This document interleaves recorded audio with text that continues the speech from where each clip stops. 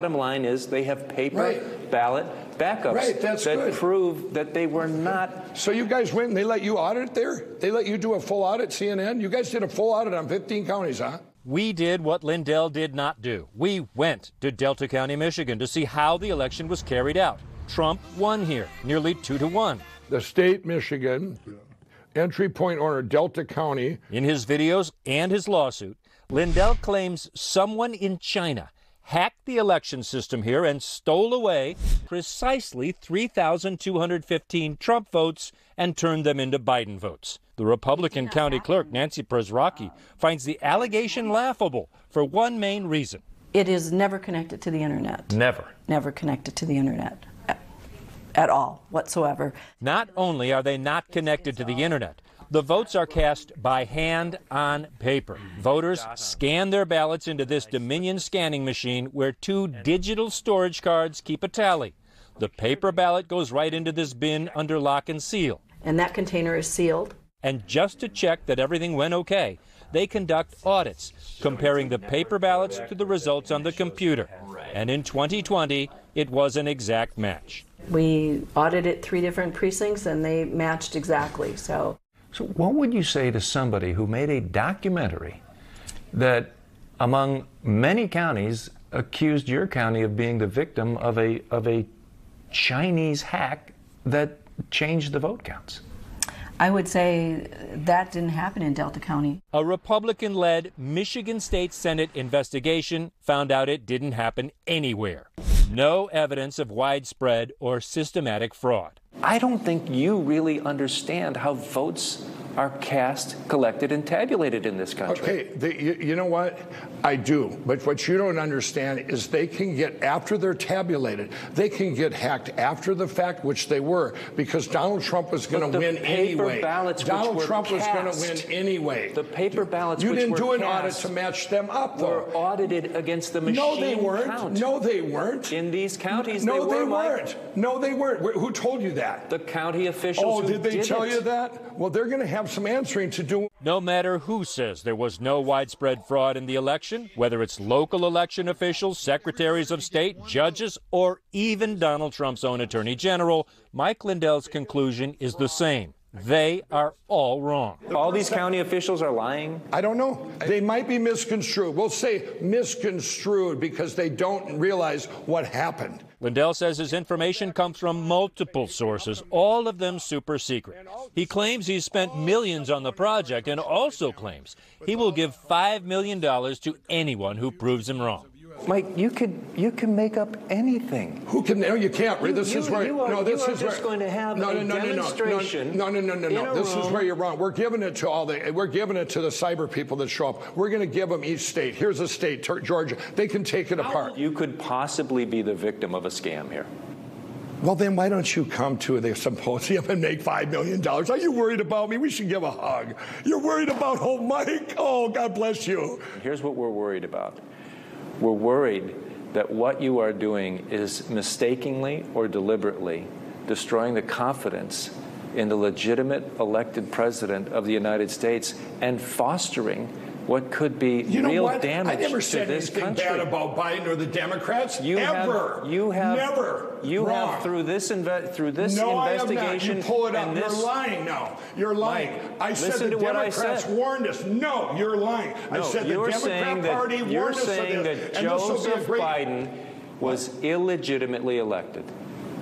I'm saying that China did an attack on our country. And that the wrong person won. That's right. The people who have watched your video believe what you say. 100%. If you're wrong, isn't that very dangerous? Yes, but I'm not wrong. I've checked it out. I've spent millions. You need to trust me and come there. Holy cow. All right, Drew Griffin joins us now. Sorry, Drew. I've got to get over my temporary shock at seeing all that. Where on earth is Lindell getting this, I guess I'm going to put it in air quotes here, information? Of course, he won't tell us. It's all wrapped in his, secret squirrel type sci-fi version of what took place.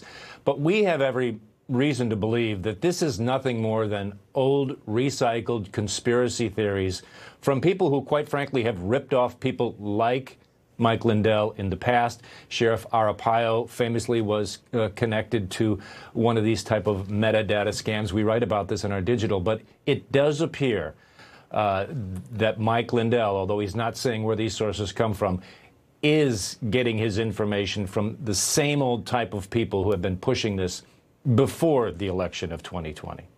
Yeah, and right now it's like he's getting high on his own supply. You know, it's just, it's so crazy. But he says that he's going to give $5 million to anyone who can prove him wrong. So, you know, are you going to share that with us, Drew?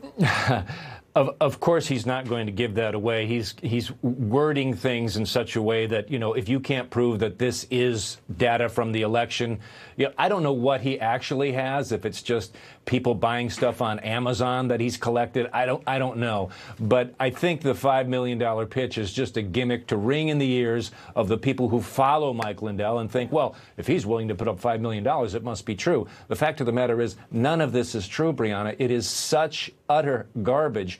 What I cannot penetrate is whether or not Mike Lindell is getting scammed or might be part of it. I don't really know, because I can't penetrate inside his brain to understand what he's talking about. When you have a conversation with this man, it's really difficult to understand what he understands. And I know he doesn't understand how votes are counted in the United States. So you had a brilliantly written line in this piece, something to the effect that people who go to this symposium will be offered discounts at the MyPillow website. Really? I mean, he's selling pillows with all this? Keep in mind that his business is being crushed. He's been kicked out of retail stores, been kicked out of places like Costco. These were big, big generators. So he's trying to find avenues to sell his pillows. So on all these weird, low-level, right-wing, not even right-wing, I don't even know what they are, conspiratorial podcasts, he makes appearances, and on each one, while he's touting his symposium, he is selling pillows, and he is giving away discounts. And he says at this symposium, which he's going to stream live, you know, 24/7 from his own little operation, you will have the biggest MyPillow discounts ever. So I think this is a combination of, number one, trying to perpetuate this lie about this election, and number two, this is really helping him trying to either drive sales or save his company. He's also at war with Fox right now, isn't he, Drew?